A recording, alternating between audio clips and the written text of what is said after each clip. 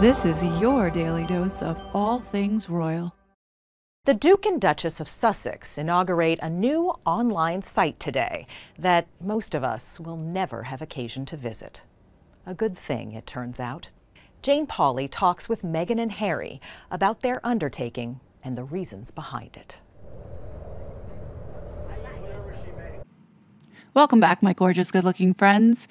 Archwell Public Charity is at it again, turning your pain into the Harkle's profit. So today's Make It All About Meghan on the Sunday morning show on CBS with Jane Pauley, the Harkles unveil this new parent network of which Archwell Public Charity really has just attached their name to it. In this video, we're going to look at the hypocrisy and call out the lies once again in Meghan Markle's attempt to play the victim and exploit these grieving parents to promote none other than Meghan.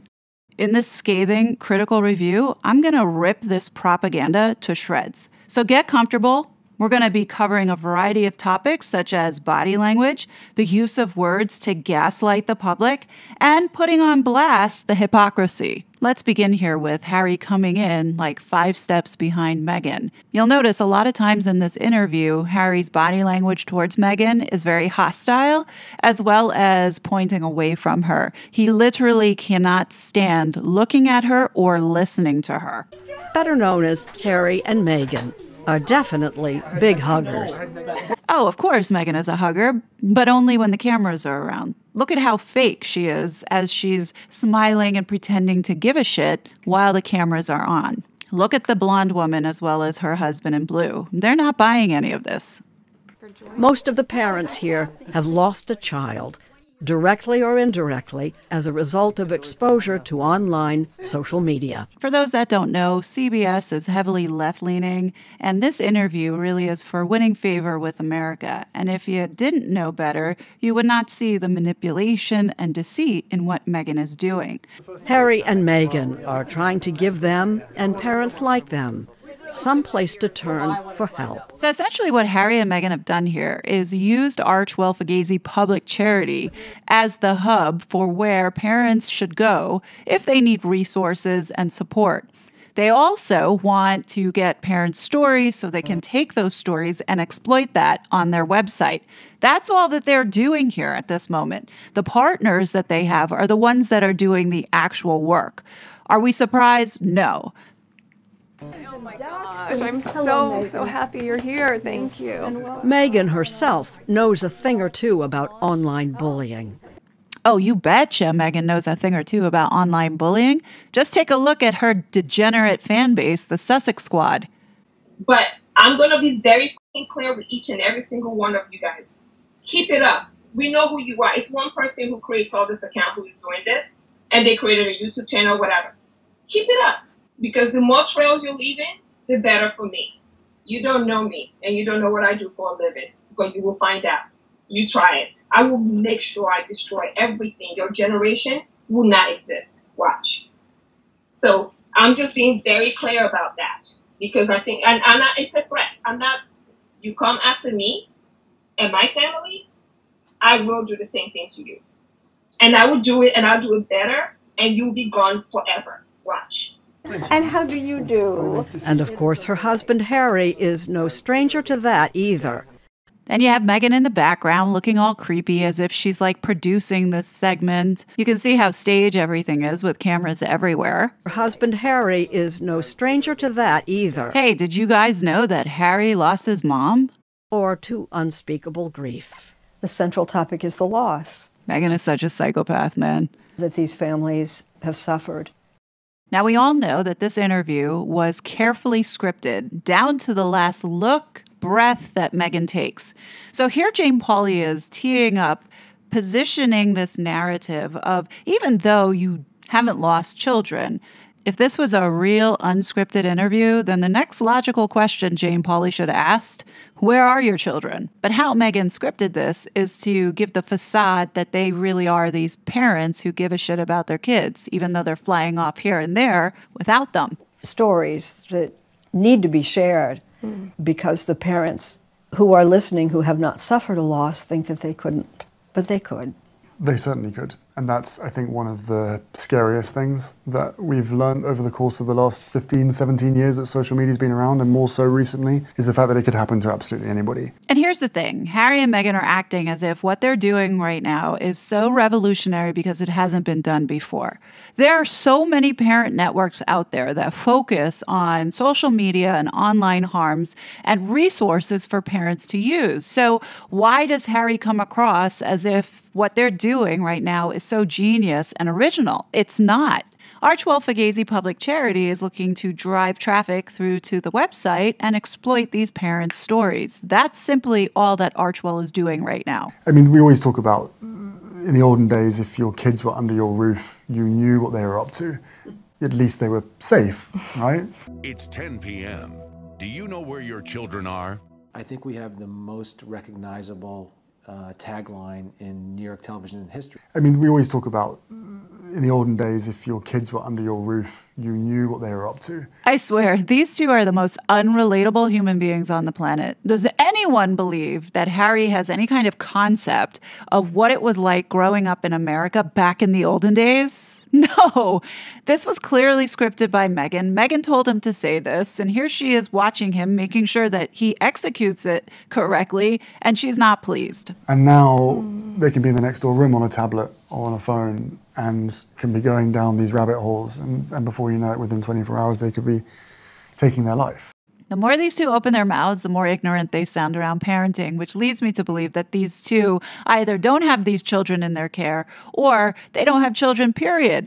But in any case, Harry's talking about the olden days. Well, how about in the olden days when cable television came out and children had access to R-rated movies or PG-13 rated movies? Parents knew how to regulate their children from seeing that type of content by saying, no, you do not have access, or you can't have access after a certain time, or you can't look at certain channels, or what have you.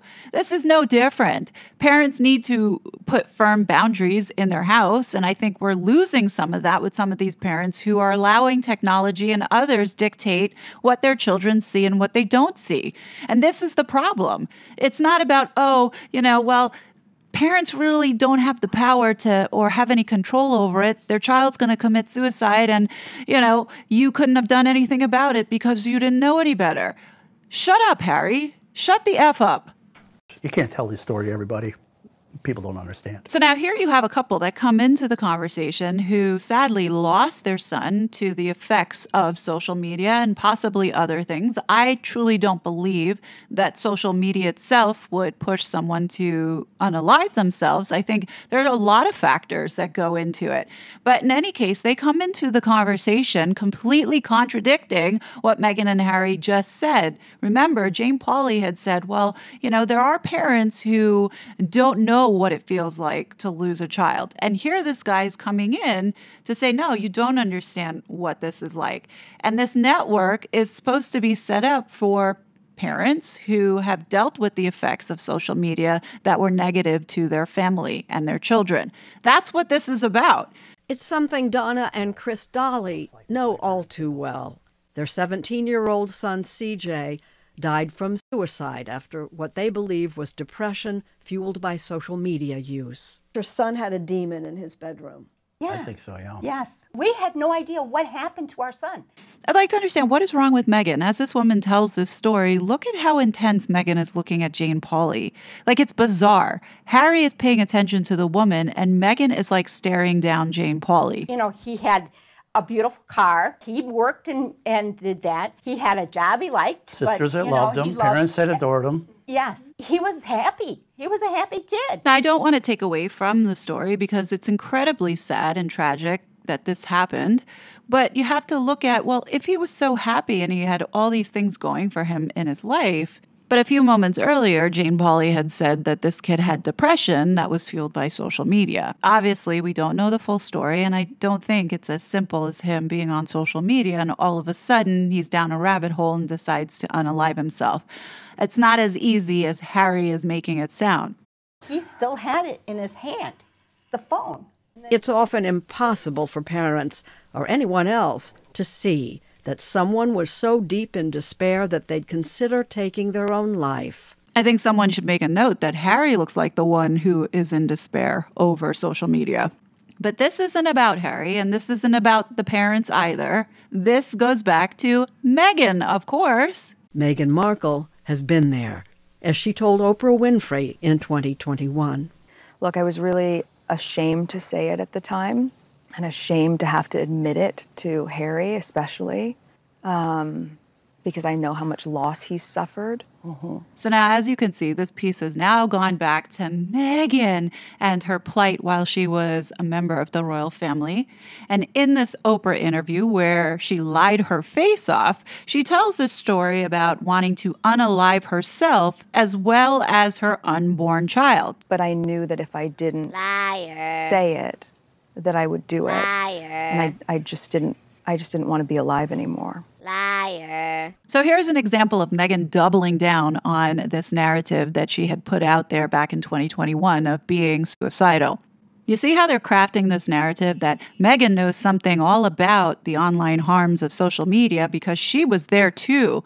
But let's remember that in the Oprah interview, it wasn't social media that she was like going to that dark place over. This was all about the racist, evil British media that were putting out articles that she wasn't reading, by the way.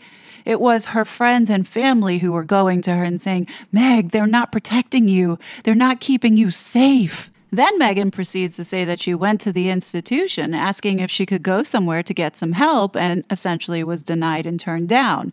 Then later on, let's not forget, Harry comes on and he tells a completely different story as to when he was told that his wife was having these kinds of thoughts, and then proceeds into saying, I didn't know how to help her, didn't know how to support her. Meanwhile, he was with his brother and Catherine on Heads Together and had all the mental health resources available to him.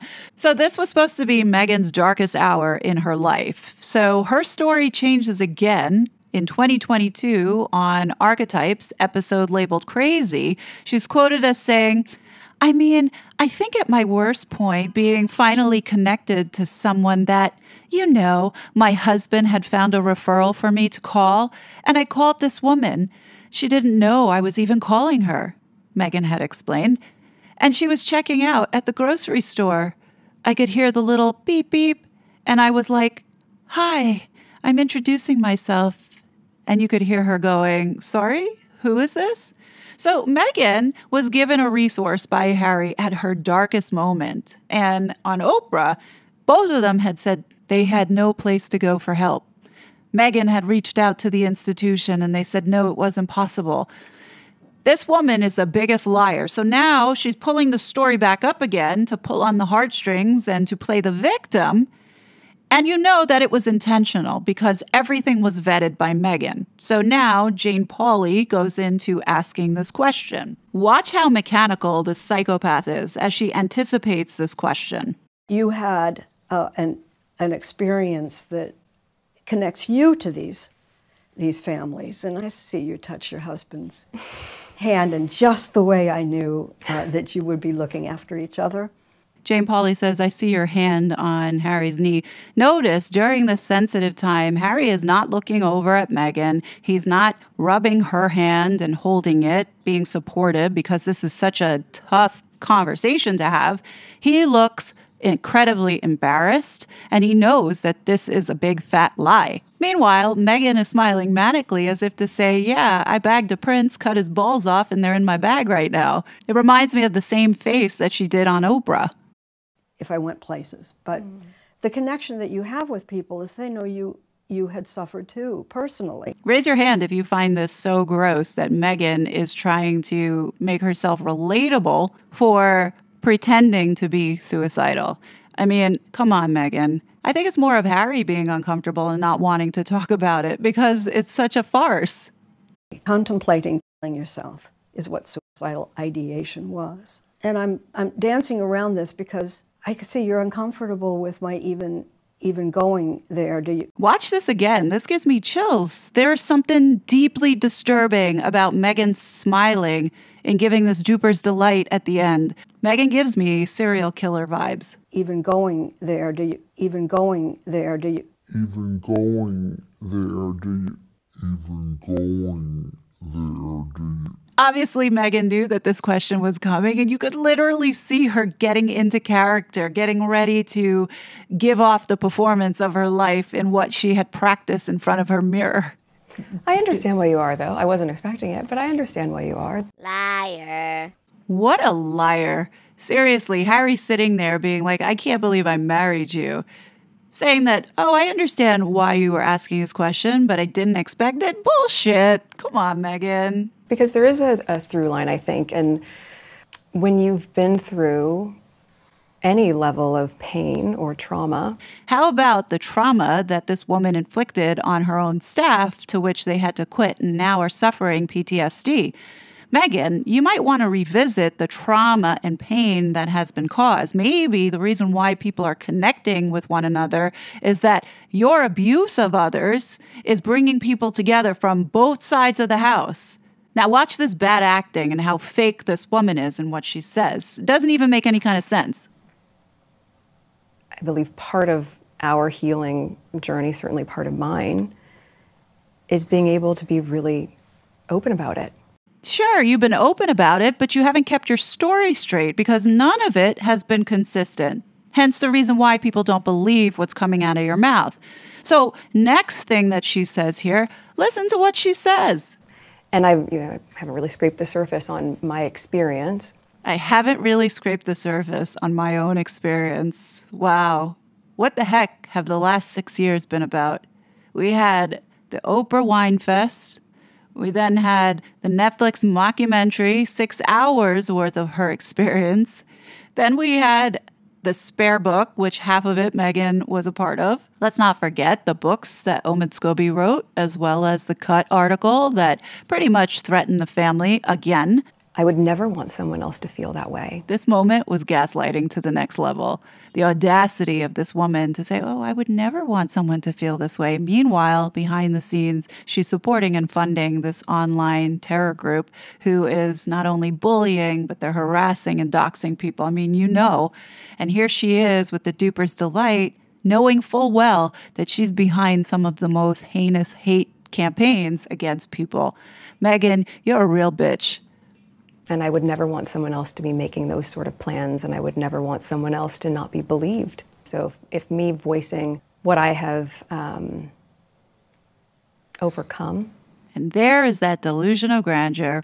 Megan, you didn't overcome shit. You're still bitter, you're still petty, and the man sitting next to you is so repulsed by your presence that he looks like he wants to crawl out of there. You keep telling yourself in the mirror that you are enough. Do it every day, whatever gets you through. But Megan, you're not fooling anybody. This in-person gathering was just for the launch. This in-person gathering was just for the launch. The Parents Network will meet mostly online. But group facility... What do you notice about Harry? He looks pretty fed up with Megan. And the two of you, this is, it's a modest beginning. Look at this body language. Harry is practically falling off the chair, moving away from her. You know, it's not an army of parents yet. No. But what are your ambitions? So we're at the end of this interview, and I want to say that I did cut out the 40 seconds because I think we've seen so much of that. But what's interesting is that Megan doesn't let Harry speak for the rest of this interview, and Megan goes ahead to close it off. And here's what she says. Remember, Jane Pauley asks, what are your ambitions? I think you have to start somewhere. I think the simplest thing that anyone watching this or anyone who's able to make change. And here we go. Megan completely deflects from what Jane Pauley asked her. She asked, what are your ambitions? She didn't ask, what about the people who are watching this or anyone who can make change? This is about you, Megan. Now is the time to talk about you and this project. But she doesn't do that, which leads me to believe another factor as to why these two are not good parents or even have children in their possession, because this answer does not make any kind of sense. So look at it through the lens of, what if it was my daughter? What if it was my son? My son or my daughter who comes home, who are joyful, who I love, and one day, right under my roof, our entire lives change because of something that was completely out of our control.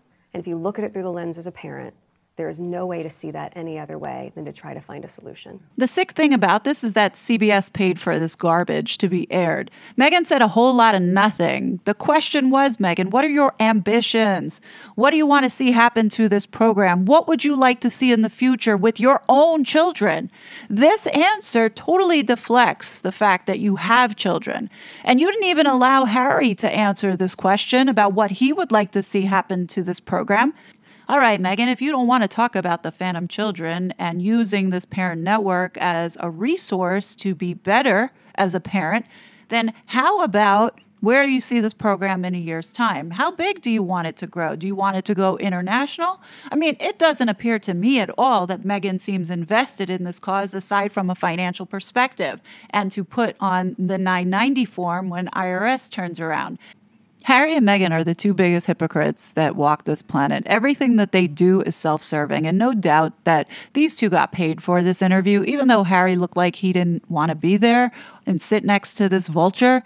He looked miserable, but here Meghan is in all her glory with the prepared questions that were given to Jane Pauley to give the performance of a lifetime, which kind of fell flat. No, it fell flat. Only a narcissist like Meghan Markle would exploit parents who lost their children to make it about herself on her birthday, all to feel better about herself.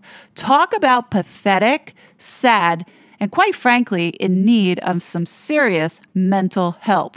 Go get it, Meghan. Seriously, work on yourself and scratch that surface because you definitely have a problem. I think many of us are seeing this and know this, that Meghan and Harry are never going to apologize, nor will they ever admit that what they did was wrong. They truly do believe that they are in the right in every action that they took, even to the extent of the online bullying and how they treated people. My overall assessment of this is that there were no surprises here. Meghan was being Meghan and making it all about herself again.